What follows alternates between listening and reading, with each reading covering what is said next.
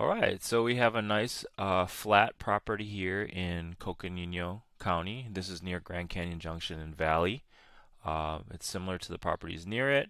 There's an easement right above it. It has a legal address. And then there's also kind of a nice road here. So what you're going to do is you're going to come in up here and just go to your property this way through this easement. That's a named road. So as this area develops, it will that will be getting nicer. So the one thing that's really good about this property is it's actually really near the highway 180 right here. So you just go over a nice little exit here and road.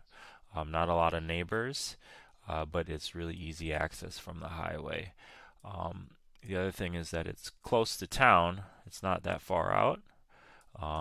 It's close to town, but not too close that you're in the middle there. So a nice little camper spot, RV spot, recreational spot, or investment. These properties are really popular, going up in value.